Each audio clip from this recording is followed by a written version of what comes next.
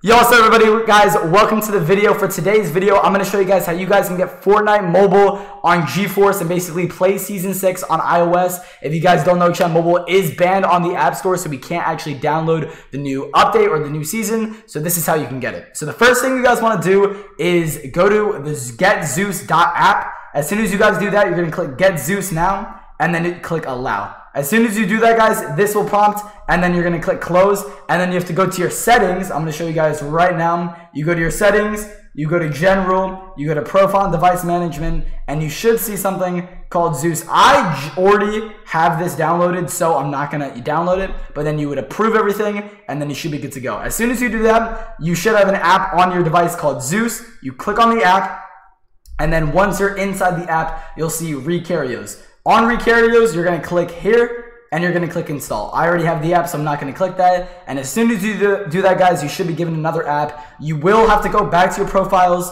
and then again, verify the app once again, and then click on the app. So as soon as you guys are in the app, this will not show up for you guys, but basically it'll tell you to like sign in, and you're gonna have to like go through and agree to like some terms. You're gonna scroll down, make sure you click agree. As soon as you do that, you should be prompted to this page right here, and then you can sign in. So you can, as you can see, I already have an account, but I'm not gonna leak my Gmail. But basically, you go to your account and you can just make a GeForce account real quick, and then as soon as you do that, you can scroll down to where you see Fortnite, and then click play, chat. It should tell you like to get like a trial, and you can actually pay money to get a priority and get into the queue faster. As you guys can see, if I do click play, there is a queue of 496 people trying to get into the game. So as soon as you guys do that, if you do pay, then you'll be able to skip this and you get into the game immediately. And then if you don't pay, you're gonna have a 1 hour time limit to play, and you're gonna have to go through this entire queue. So it will take a little bit to get on, but it's better than nothing. Fortnite Mobile Season 6 is finally on the app.